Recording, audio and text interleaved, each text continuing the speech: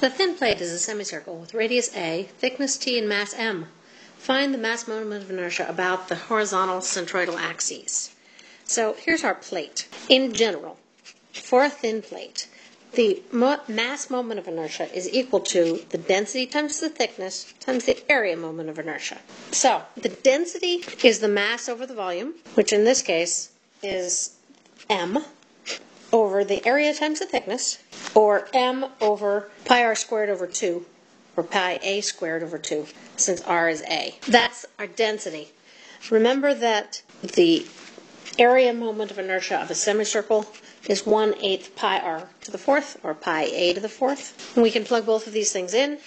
The mass moment of inertia is m over pi a squared over 2 times t times 1/8 pi a to the fourth, which simplifies to ma squared over 4.